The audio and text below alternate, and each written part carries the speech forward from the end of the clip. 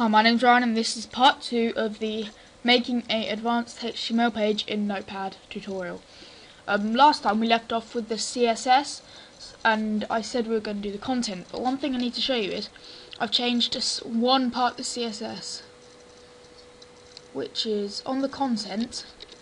Add this line here, background equals #93A5C4 semicolon. Just add that line of code there and it'll make it a little bit better. So we ended with the close head tag, so now we want to open the body. Then what we want to do, there's a div tag, which is like a group which we have already set up in the CSS. So we have set them as classes, so it's called container. You may have remembered that from the thing.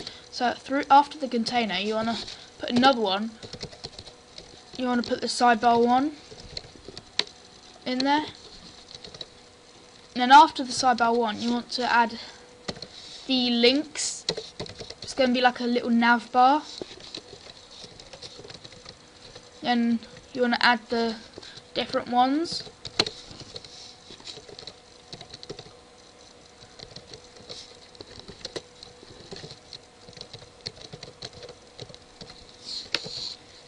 So that is just one. Let's put that 4. So 2, 3, 4.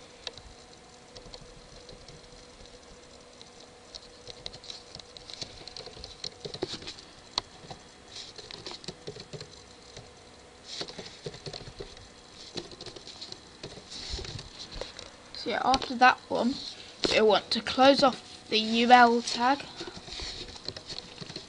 And then put a paragraph tag, which is a P, which makes it slightly bit bigger than the rest. Content for the sidebar goes here. Then don't forget to close the paragraph. Then that's the end of the sidebar, so we'll just /div, closes the div tag. And now we'll move on to the content tag, content div, where we won't have much except for a header. The headers go up in numbers, so it goes from H1 to H6, and if at the higher the number is, the smaller the text is. So H1 main content /H1, put a quick paragraph saying the main content for the page goes here.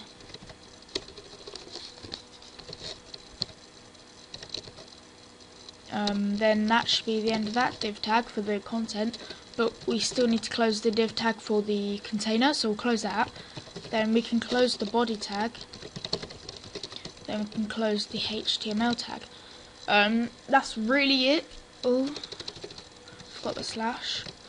That is really it. So file, save as, and just see if I can find the file. Yeah, I could find the file somewhere. Here it is. And it was on my desktop. Let me just pop it in here. This is what the page will look like. Because I've shrunk my thing to make it fit in, it looks a lot different. But on yours it should look better. Change the colours.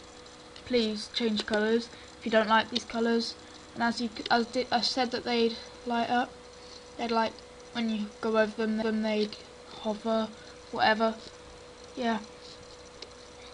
So yeah, that's been the tutorial. Look out next time, where in the next tutorial we'll be telling you how to make a full website using Notepad and HTML, and we'll also be setting up a server so you can upload them onto an actual website.